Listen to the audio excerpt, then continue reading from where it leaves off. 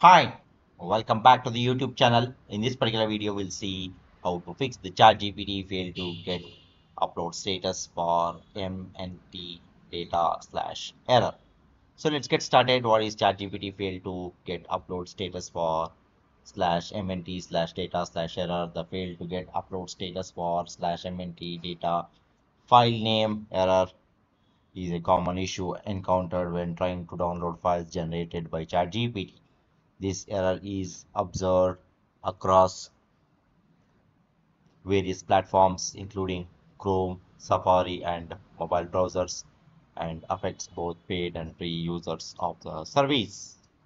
So, how to fix the ChatGPT fail to get upload status for slash MNT data error? Solution number one: use the Google Colab notebook. Create a Google Colab notebook. Go to the Google Colab website and sign into your Google account and click on the new notebook button to create the new notebook.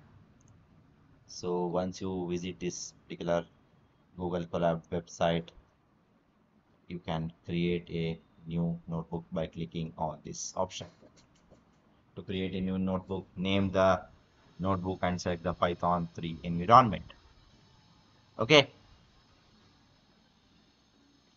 install the necessary libraries in the notebook. Run the following command to install the necessary libraries.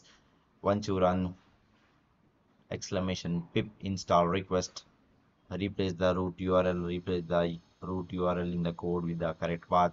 For example, if you want to download a file from the ChatGPT, replace this particular code and run the code. Run the Python code in the notebook to download the file and to Google Drive. Solution number two is install dependencies. Install the necessary libraries using the pip bash pip install request pptx docx. Replace the root URL in the code with the correct path. For example, if you want to download the PowerPoint or the Word document, replace this root underscore URL with the particular website. Run the Python code to download the file. Solution number three is manual download. Copy the script from the ChatGPT, create a new path file, Python file, and paste the script code into it. Save the file with a .py extension. Run the script using the Python command Python file name .py. The script will download the file to the specified directory. Okay, so that's all about this particular video, guys. I hope you like this particular video. Please do subscribe to the YouTube channel. See you and all. Thank you. Bye bye.